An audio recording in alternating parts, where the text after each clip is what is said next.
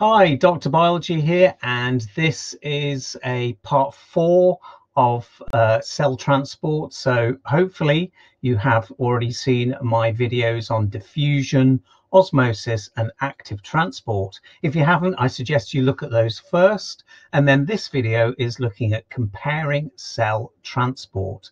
So in your specification, they say that you need to know the similarities and differences between all three types of transport. Okay, so what I've got here is a Venn diagram, and you can see there are three circles, one for diffusion, one for osmosis and one for active transport, and you can see that they're overlapping. Now, in terms of Venn diagrams, so if, for example, there was a feature in this part here where my cursor is, then, well, in fact, let's use this. Okay, so if it was in this part, then that would be diffusion only. Okay, whereas if I put in that part, it would only be osmosis. However, if I put a feature in the middle there, then that's both diffusion and osmosis.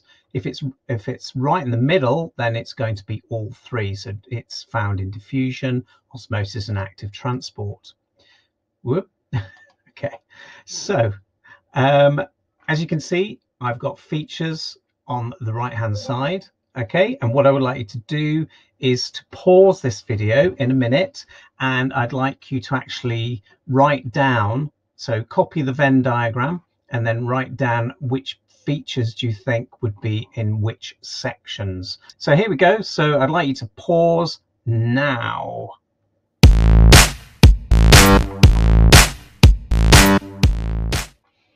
Okay, so I hope you did pause the video and you have had a go yourself. Otherwise, you're not going to learn very much. So I'd really ask for you to do that first, is to have a go. Right, so let's go through the answers. So first one involves water only. So that would be osmosis. Next one, requires energy. Well, that's active transport. It requires energy from respiration. Next one, doesn't require energy. Well, that's both diffusion and osmosis. That's a form of what we call passive transport. Movement of particles. Well, that would be all three, because all three involve the movement of particles, whether it be oxygen, carbon dioxide, water in osmosis, or glucose in active transport. They are all particles or molecules. So next one, needs a partially permeable membrane. That would be in osmosis. It's also known as a semi-permeable membrane.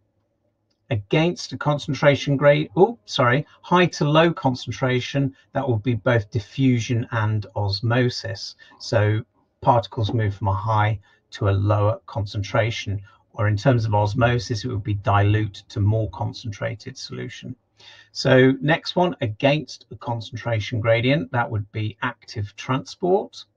And occurs in nature, well, all three would occur in nature. Next one, how minerals get into root hair cells, well, that is active transport. How oxygen leaves a leaf, and that would be through diffusion. And how water keeps plant cells firm, now that would be osmosis. So there we go. So in a nice Venn diagram, you can see the similarities and differences of different features related to cell transport.